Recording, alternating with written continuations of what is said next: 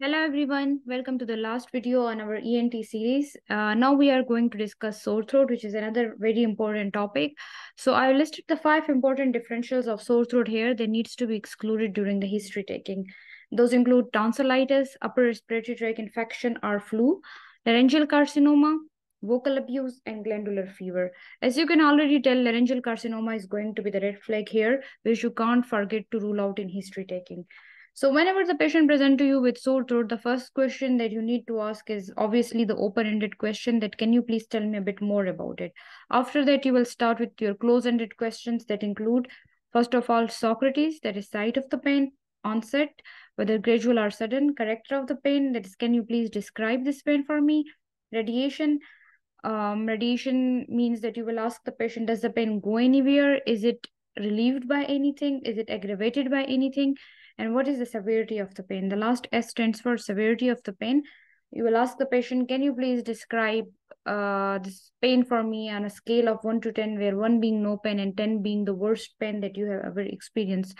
I tell you in every video, but Socrates is really very important. You cannot, haphazardly ask Socrates, going in between Socrates and the DD questions, because it will affect your consultation. Like there is, if you look at the plab2 marking scheme, there are marks for consultation.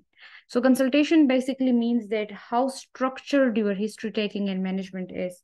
So if you are going back and forth between Socrates and the DT question and the ideas, concerns, and expectation, and then you jump into the management, and then in between management you are asking question, it means that you are very haphazard and not organized. So it's not only going to affect your consultation score, but also if you are not organized and haphazard, you are going to forget things and you are going to lose marks in almost every aspects of your station. So please be careful and be organized. So you need to ask Socrates and then the DD questions in that order, almost religiously. Okay. All right. So after Socrates, you will ask about if there is anything else, which is basically an open-ended question. If the patient says like what, or if the patient doesn't tell you, then you need to start with close-ended questions. Okay. So you need to ask, do you have any fever? If he says yes, then you need to elaborate the fever as well. Since when have you been having fever? And have you measured it? How much is the fever? Have you taken anything for it, etc.? Then if there is difficulty swallowing, then you need to also elaborate a bit on that. So if these 2 points are positive, then it will point out toward tonsillitis, that the patient is having tonsillitis. If the patient has fever and he has a little bit of cough, runny nose, and sneezing, then it means he is having upper respiratory tract infection, which is basically flu along with laryngitis, which is a very common condition and mostly viral. Then you need to ask if there has been any procedure done on the throat recently, any instrumentation, which will rule out trauma to the throat. Excessive use of voice, vocal abuse, especially in professions like teacher, speaker, etc., singer. So you need to ask about recent excessive use of voice. And then laryngeal carcinoma, which is basically the red flag. So you need to ask about weight loss, hoarseness of the voice, and if the symptoms are worsening with time and not getting better, then this points out towards laryngeal carcinoma. Then you need to ask about past medical history and past history of the sore throat, and then past medical history. Then you need to ask about meftosa, so medication and allergies. No need to ask about family history of sore throat. And psychosocial you can ask. And then lifestyle question. So lifestyle question, basically smoking is important here, because if he has sore throat, then you need to ask him to stop smoking for a while, because it is going to only exacerbate the sore throat. So in every station, kindly tailor meftosa and caphetics according to the station. You don't need to ask each and every question in each and every station, okay? All right, then you need to ask any ideas the patient might be having about their symptom, any concerns, any particular expectations from the team today, and then you are going to jump into the management. So for sore throat, you only need to admit the patient if he is having breathing difficulty, okay, or swallowing difficulty, or if there is clinical dehydration. Basically, all of these are, they point toward peritonsillar abscess, which is tonsillitis, which is which has resulted in pus accumulation around the tonsil, which is a very severe condition. The patient can't really eat anything, and it also leads to breathing difficulty. So it's a very serious condition and you need to admit. And if there are signs of marked systemic illness, that the patient is really unstable, very high grade fever, dehydrated, not able to eat anything, drink anything, low BP, etc. So you need to admit. Okay.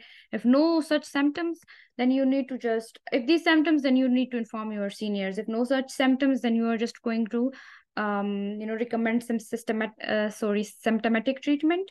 So general advice like drink plenty of fluid, do gargles with warm water, prescribe painkiller like paracetamol, and advise the patient to take lots of rest. Then specific treatment is antibiotic, but you cannot offer antibiotic to each and every patient. There is a specific criteria for offering antibiotic, and it is called center criteria.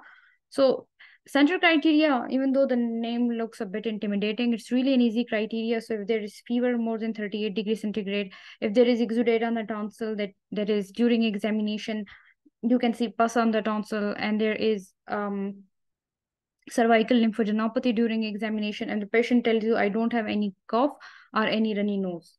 So three of the things you need to be positive: there is fever more than 38 degree, presence of pus on the tonsil, and enlarged lymph nodes.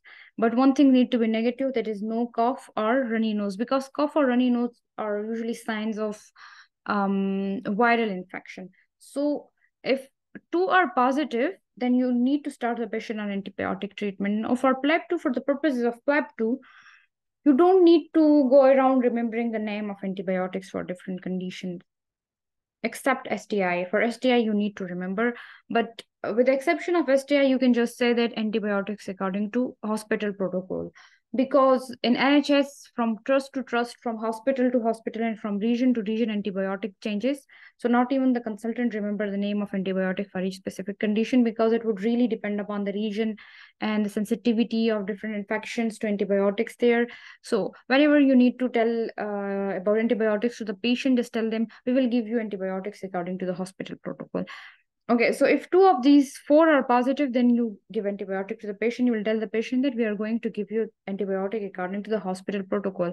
Follow-up should be after 1 week. So tell the patient that if you don't get better after 1 week, then please visit us again.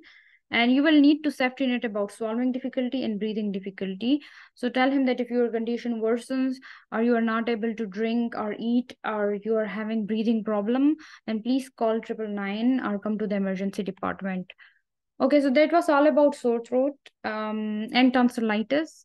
And this was the last video of our ENT series. And if you like this video and other videos, then please give us a thumbs up, and also comment on the video, because I'm really putting a lot of effort into these videos, and I want it to reach to more people who might need it. Thank you very much, and I will see you with the next video soon.